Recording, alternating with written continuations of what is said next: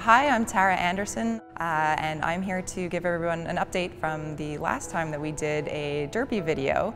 We had started derby very close to the ground, and we did that intentionally so that it was a gradual process for him to try and learn how to walk on prosthetics.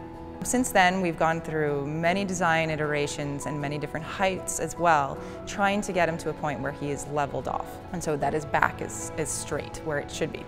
My first strategy was really just to take my initial design and blow it up and get him taller. I'm like, surely that should work. I guess we've sort of called it the blade.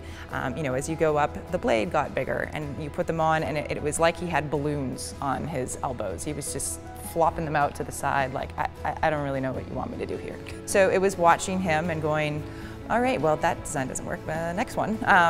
As we grew the design taller and taller, the structural needs changed, and so we started looking at all our technologies and seeing what was the best fit.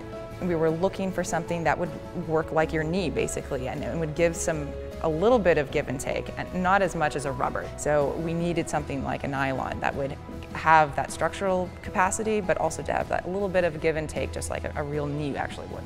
And so I started looking at SLS and that variety of materials we have on that side of things that had the properties that I was really looking for. Derby took to his new prosthetics very well. No difference really in having them on than the old ones, except it raised him up to his proper height. He's walking in a straight line, and he's sitting like a real dog sits that he's never been able to do. The past year has been amazing for both us and Derby, and we can't wait to see what the future brings, and we're just so grateful for 3D Systems to give us this opportunity. Yes. You look good.